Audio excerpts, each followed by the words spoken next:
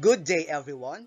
Today class, we are going to discuss about the interactions among living things and non-living things in estuaries and intertidal zone. Last meeting, we discussed about the modes of reproduction in plants which consist of sexual reproduction and asexual reproduction. Under sexual reproduction, we have two methods which are the pollination and fertilization. In the other hand, asexual reproduction have also two methods which are the natural vegetative and artificial vegetative. So as a review class, let's answer the following question. All you have to do is to identify the methods in each picture in producing new plants using the asexual reproduction. And then the jumbled letters will help you to form the word. So for our number one picture, what is this class? Very good. This is rhizome. For our number two picture, what method is this? Okay? Very good. This is cutting. Next picture. We have this picture of pineapple. And the word is very good.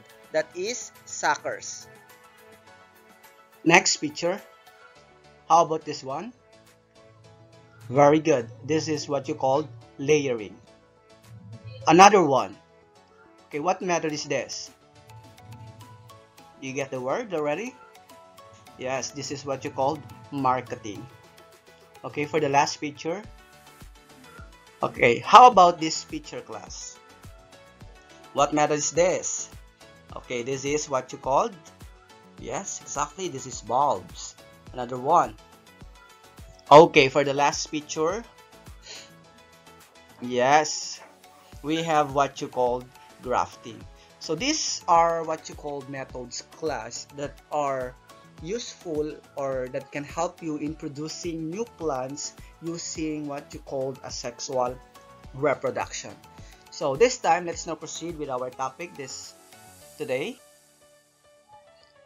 So estuaries and intertidal zones provides many necessities and supply essential foods for all living things. So napakahalaga nitong mga living or itong mga bodies of water na ito kasi doon tayo kumukuha ng tinatawag na mga kinakain natin. So the living or the biotic factors just like plants and animals and microorganisms as well affect the ecosystem. That includes the coral reefs, the salt marshes, mudflats, rocky shores, and mangrove forests. So in this lesson class, it will help you understand better how organisms survive in intertidal zone and estuaries. So at the end of these lessons, you will be able to, number one, identify the biotic and abiotic components in estuaries. Next, identify the biotic and abiotic components in intertidal zones. And the last one is to explain how these components interact with each other for the survival of organisms in estuarine and intertidal zone ecosystem. Life on Earth is a product of what you call different interactions in a region or geographic area. An area which have what you call the biotic and abiotic. And under biotic, we have what you call the plants, the animals, and the microorganisms. In other side, abiotic factors have what you call two aspects. We have the weather, in which it can be a temperature and humidity, and what you call landscape, in which it can be what you call a rocks or a soil. Okay, look at this picture class. What can you observe? Okay, so looking at this picture, this illustration is an area of what you call ecosystem. So kung meron kayong mga dun sa backyard nyo, meron kayong mga plants, yung mga plantita dyan, at may mga animals just like frogs, just like mga different kinds of insects, that is considered as what you call ecosystem. So the definition of ecosystem is that is a place such as a rotting log, a forest, or even a schoolyard where interaction between living and non-living things occur. So all living organisms and non-living parts within a place are interacting all the time, and adjustments occur if the organisms are to survive. Did you know, class, that the study of the relationship between the living organisms and their environments is what you call ecology? So let's now proceed with our discussion, and let's tackle first about what is estuaries. So an estuaries is like any other ecosystem, consists of biotic and abiotic factors. The abiotic and abiotic factors or components of estuarine ecosystems interact in such a unique way, thus make some organisms choose to reproduce in these areas. For such reasons, estuaries are also called nurseries of the seas. So, andun yung lipon ng mga tinatawag na mga plants and mga animals na nakatira doon. So, that is what you call the nurseries of the seas, or what you call the estuaries. So, another definition of estuaries is that estuary is a body of water near the coast where fresh water from rivers and streams flows into the ocean and mixes with salt and water. An estuary may be called a bay, a lagoon, or a harbor in fresh water mixes with salt water. So the famous estuaries here in the Philippines is in Manila Bay. So that is considered as a estuary. So as you can see in this picture, this is what you call a simple illustrations of what you call estuary, where the land and the fresh water meet the sea. So as you can see, yung water ay nagmumula sa bodies of water, of course, tulad ng tinatawag na sapa, tulad ng ilog, tulad ng dagat, at pwedeng magmula rin sa tinatawag na mga bulubundukin, lalong-lalo na kapag umuulan, kung saan mag-meet sila sa isang lugar kasama ang ang ocean water or yung karagatan. So, ang tawag dun sa pinagmitan nila is what you call an estuary, kung saan sila nag-meet kasama ang karagatan at yung bodies of water comes from the stream or from the rivers, yun ay tinatawag na estuary. Kasi dun sa estuary na yon, doon na malalaman or doon na makikita ang mga interactions ng mga iba't ibang mga plants and mga animals, as well as what you call the abiotic factors na andoon. And one of the most popular estuaries in the Philippines is what you call the Puerto Princesa underground river that can be found in Palawan. So this time, class, let's have a short activity, which is a reading a poem. You can read the poem and list of the biotic and abiotic factors mentioned by the author on the poem. So the poem is entitled Amazing Ecosystem, which is written by Rachel E. Oronia. So the poem goes this way. Sunlight, soil, waves, temperature, nutrients, and salinity are abiotic factors affecting organism survival in estuarine ecology. Sunlight helps them grow. It aids plants' photosynthesis. It secures animals' growth and plants' food-making process. Nutrients and minerals from soil keeps plants healthy. Organisms keep up with the temperature changes, though oceans are wavy. Salinity in estuaries is also a great need for organisms to survive and feed. So that is the poem all about. So this time, let's now consider, or let's now see what are the biotic and abiotic factors that mentioned in the poem. So the biotic factors are the animals, the plants, and organisms, while the abiotic factors mentioned in the poem are the following. We have the sunlight, the soil, the waves, the temperature, the nutrients, and the salinity. So this time, let's now differentiate between the biotic and abiotic. When we say biotic, are the living components in an ecosystem. The root word there is the living, yung mga may buhay. Ano yung mga may buhay? So this includes all the plants, animals, and microorganisms found in estuaries such as the mangrove trees, the migratory birds, and small fishes, and many more. While in abiotic factors are the non-living components in the ecosystem, yung mga walang buhay. But they also needed in the ecosystem. So these are the factors that affect organisms in estuaries. So ano-ano yung mga yon? These include the waves, the salinity, the temperature, the amount of sunlight, and the type of soil that is needed in that certain ecosystem. So let's now proceed to what you call the biotic in terms of plants or in dealing with plants. Ano-ano yung mga halimbawa ng ito? So we have what you call the mangroves, we have the salt grasses, we have what you call the pickled weed and the marshes, we have the sea lettuce. Now, let's now proceed to the biotic factors in terms of what you call animals. Ano-ano yung mga biotic na yon? We have what you call the great blue heron, we have the snails, we have the seashells, we have the corals, we have the fishes. How about we have what you call the biotic in terms of what you call microorganisms? So we have the bacteria, we have the zooplanktons, and we have the phytoplanktons. So that is composed or the examples of what you call the biotic components in estuaries. So next, let's now proceed to the abiotic factors. So abiotic factors, we have number 1, we have this what you call waves. Ano ba tong waves na to? So it refers to the movement of the surface of the water. These are strong forces that organisms must learn to live with.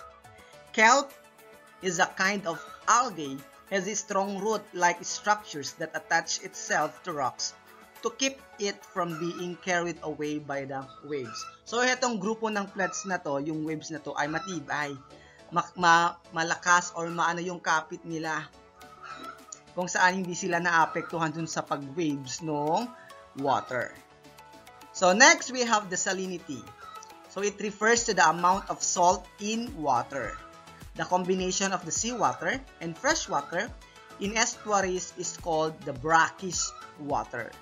So mangroves and blue crabs have adjusted well to the constantly changing salinity of water due to the non-stop flow of fresh water and salt water through the estuary.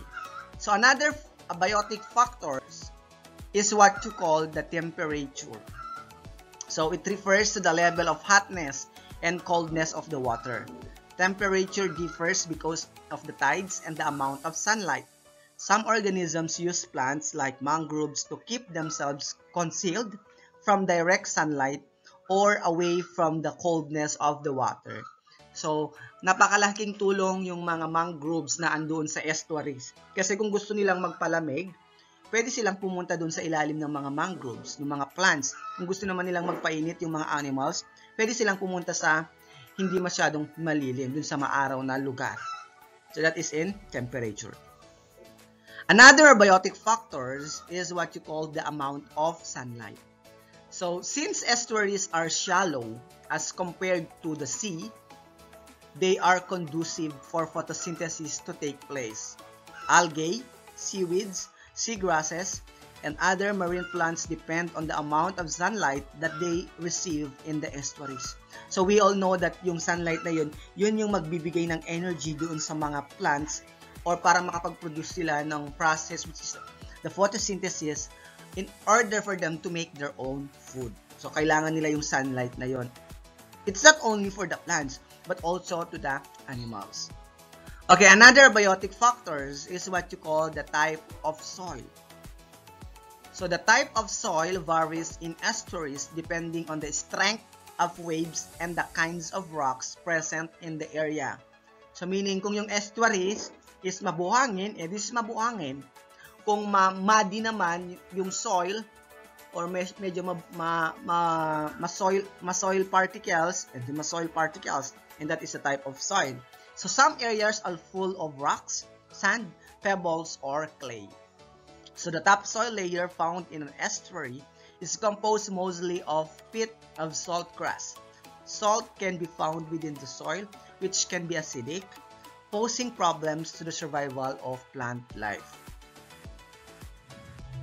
So this time, let's now see the interaction of the organisms, the living organisms and the non-living organisms that can be found in estuary. So organisms required energy to perform life activities. In this case, they need to eat food. So saan nanggagaling yung energy na yon? That is comes from what you call the heat of the sun. And the interaction among living things and non-living things here in estuary is what you call the estuary of food web. So what is food web all about? So a food web is an interlock pattern of food change consists of producers and consumers. So yung kumakain at saka yung kinakain nila. So that is the producers and the consumers. So, the sun provides energy to primary producers such as plankton. Then, plankton are eaten by consumers. So, ito yung mga planktons. So, yung mga plankton, yun yung mga microorganisms. So, definitely, yan yung kinakain ng mga consumers na. Yung mga producers, yung mga kumakain. Sila yung mga kinakain nila, yung mga producers. Yung consumers naman, sila yung tawag dun sa mga kumakain. So kawawa lagi yung mga producers. Sila yung laging nagpo-provide para mag-giveaway doon sa mga malalaking mga organisms. So filter feeders like oysters and mussels depend greatly on the presence of what you call plankton. So itong mga tahong na ito, itong mga mussels na ito at mga oysters, nakadepend lang sila doon sa kakainin nila, which is yung plankton, yung microorganisms na yon.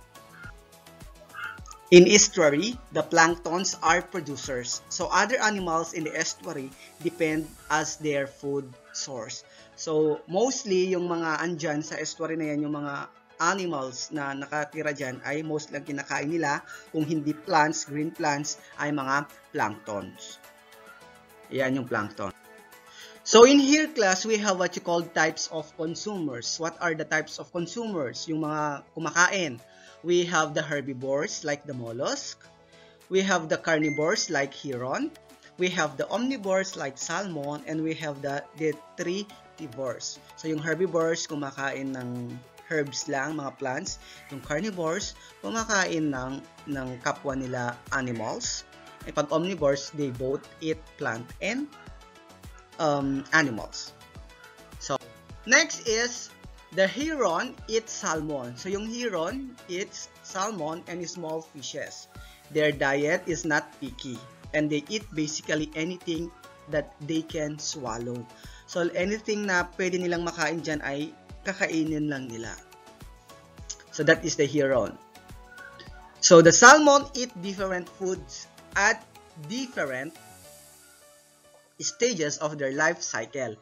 They eat like freshwater mollusks, shrimp, stonefly, larvae, and small fishes. So, kawawa yung mga producers, no, laging nakakain ng mga consumers. And that's okay because there is what you call the interaction among the living things and among the living things in the estuary. So, this estuary in food web shows how nutrients are transferred through ecosystem. In this illustration, plants are consumed by invertebrates such as snails and cockles, which are eaten by small fishes, which in turn may be hunted by larger fish like snapper. So the feeding relationship between the organisms inhabiting in the estuary is called the estuary of food web. So yung interaction na nangyayari daw dyan sa ecosystem na yan, na estuary, that is what you call estuary food web or the food web. It indicates which organisms are producers and consumers. It also shows the transfer of nutrients and energy from plants to animals. So let's now proceed to what you call intertidal zone. So intertidal zone are areas which are constantly exposed to the changing tides. So malalaman natin mamaya kung ano yung changing tides na sinasabi niya dyan. They provide homes to many kinds of plants and animals. So just like yung estuary, marami rin palang mga plants and animals na nakatira dito sa intertidal zone. The daily changes in the tides play a major role to the life of living things in this area. The intertidal zone, which is also known as the foreshore or seashore is the area that is above water level at low tide and underwater at high tide. So take note of that. Yan yung sinasabi niyang tide, the changing tides. So kapag above water level, that is the low tide. And underwater at high tide. Okay, so let's see what's the difference between the two. So look at this picture. So we have the first picture, this is what you call the low tide. And we have the next picture, we have the high tide. As you can see, itong low tide, low yung tubig, yung current ng tubig is mababa. While in high tide is nakokoveran na siya ng bodies of water, ng tubig, yung parts ng low tide. So that is between the low tide and the high tide. So alam niyo na yung pagkakaiba niyan. So, pag low tide, makikita mo kung ano yung mga animals, yung mga animals and plants na andyan. But during high tide, makukovera na siya ng tubig. Okay, another definition of intertidal zone is that the intertidal zone is home to many species of animals and plants. Most of the animals are invertebrates, animals without backbone.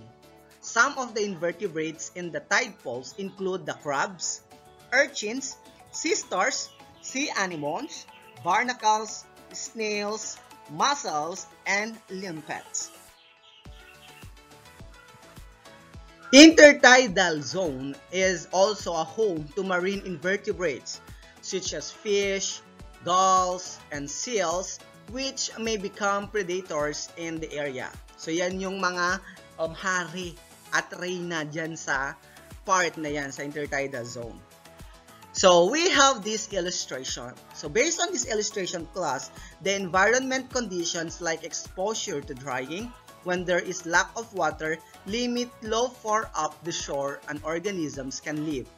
And organisms may be affected by the presence of predators living in the lower zone or by competition that exists among the other organisms. Some organisms can have lesser tolerance for environmental factors, so they are found in only one zone, while others with a greater tolerance are found in several zones. So, hetong intertidal zones, we have what you call zone. May mga kanya-kanya silang area. We have the high tide, the low tide, the middle tide, and so forth and so on. So first, we have the intertidal zone number 1, which is the splash or the spray zone. Yan yung pinakataas. Next one is we have the upper intertidal zone. Next, we have the middle intertidal zone. And the last one is the lower intertidal zone. So yan yung mga living organisms na mostly makikita natin per zone. Is that clear? So as you can see in the lower intertidal zone, andyan yung mga animals and plants na makikita nyo. Like in middle intertidal zone, in upper intertidal zone, and in the splash spray zone. So isa-isahin natin sila later on. So first is, organisms in intertidal zones need energy to live through eating food. So tulad kanina dun sa estuary, syempre yung organisms dyan sa intertidal zones, they need energy. Ano yung energy nila nakukuha? By eating their what? Yung co-animals nila. By eating the producers. Oh. But through the help of the sunlight, of course, mabubuhay yung mga organisms na nasa loob or nasa outer part ng intertidal zone. So, limpets are prey for sea anemone, starfish, shorebirds, fish, seals, and humans. So, sila yung mga kumakain. Yung mga limpets na yan, kinakain ng mga sea anemone, starfish, shorebirds, fish, seals, and pati mga tao ay kinakain nila. And then, algae and other plants are eaten by plant-eating zooplankton. This plankton is eaten by larger carnivorous plankton. These are eaten by a mussel, barnacle, or other marine invertebrate. The mussel is then eaten by an ochre star, which may be eaten by a gull or sea otter. Sea urchins will eat just about anything that floats by. Its sharp teeth can scrape algae off rocks, and grind up plankton, kelp, periwinkles, and sometimes even barnacles and mussels. Animals which prey on chitons include humans, seagulls, sea stars, crabs, lobster, and fish. So sila yung mga kumakain dyan sa mga chitons na yan. So those are the interactions of the organisms in intertidal zone. These organisms lives in different habitats or areas found in intertidal zones. These include the coral reefs, salt marshes, mudflats, and rocky shores. These biotic factors need abiotic factors for survival. Air and water are examples of abiotic factors that are needed for an organisms to live. So, ang gandang merong mga interaction pala ng mga animals, ng mga plants, ng microorganisms, and even the abiotic factors which include the water, the air, the sunlight, which is needed for the living things to survive. So, biotic factors in ecosystems such as intertidal zone and estuary are composed of all plants and animals and microorganisms living in it.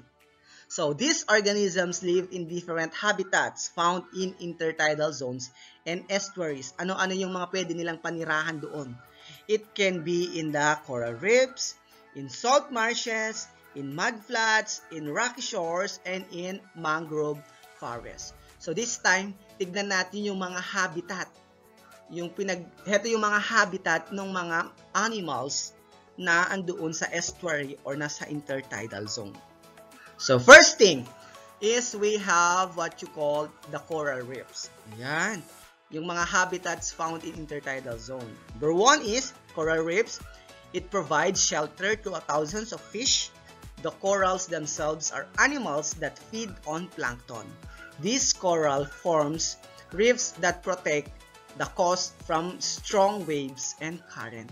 So, yan yung nagsisilbing tirahan ng mga maliliit na isda upang sa ganon doon sila manirahan. Kaya napakahalaga na kailangan nating alagaan ang ating ecosystem, especially yung marine aquatic natin dyan, upang sa ganon hindi ma-endangered itong mga species na ito. Next habitat is that salt marshes. Ayan, yung parang damo. So, are areas that are filled with seawater during high tides and drained during low tides. Organisms found in salt marshes are clams, mussels, oyster crabs, snails, and shrimps.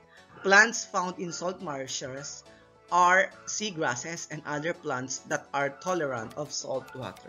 So, yan yung mga makikita na mga animals dyan sa salt marshes. Another one habitat is that mud floods o yung ma-clay. So, or tidal flats are areas where mud from the seas or rivers is deposited. They are usually the areas for migratory birds, crabs, sand dollars, mussels, clams, mollusks, shellfish, and some fish. Algae like sea lettuce provide food for the herbivores in this area. So, yan yung mga animals na nanirahan dyan, makikita dyan. Number 4, we have rocky shores. So, rocky shores, mabato. Ano-ano yung mga animals kaya na makikita dyan usually sa rocky shores? So, are areas where solid rocks are found. Animals found in the rocky shores are plankton, brittle stars, sea stars, hermit crab, barnacles, limpets, mollusks, periwinkle, shore crabs, shrimp, and prawns. So, yan yung mga makikita natin. Next habitat is what you call mangrove forests. So, are areas that are filled with mangrove trees. These trees have adapted to salt water, are breeding grounds for different kinds of fish and shellfish. So, like estuaries, abiotic factors such as the waves, the salinity, the amount of sunlight, temperature, and type of soil affect the organisms' intertidal zones. So, parehas lang sila pala sa estuary na may mga factors din pala na nakaka-affect at makakatulong dun sa intertidal zone. Yan yung salinity, yung waves, yung amount of sunlight, yung temperature, and the type of soil. Okay. So remember, class, that the sun is the source of energy for all living things, as is the case in all feeding relationships that place in different ecosystems. Green plants and bacteria are the primary producers that can change the sunlight energy into food energy. Producers make their own food through photosynthesis, using energy from the sunlight. Some of the producers in estuaries are phytoplankton, algae, seagrasses, and mangroves. Planktons are floating microscopic organisms and can have both animals and plant-like components. Phytoplanktons are floating microscopic plants. They are considered very important producers in an ecosystem. Estuarine habitat. They are eaten by the zooplanktons and by other predators such as snails, clams, and barnacles. Zooplanktons are microscopic floating animals that may feed on phytoplankton. So usually these planktons, phytoplanktons, and zooplanktons are what you call the microorganisms which help para para kainin sila ng mga consumers. So I know you are now ready to answer the following questions. All you have to do is to read each of the numbered items carefully, then choose the letter of the correct answer. Good luck!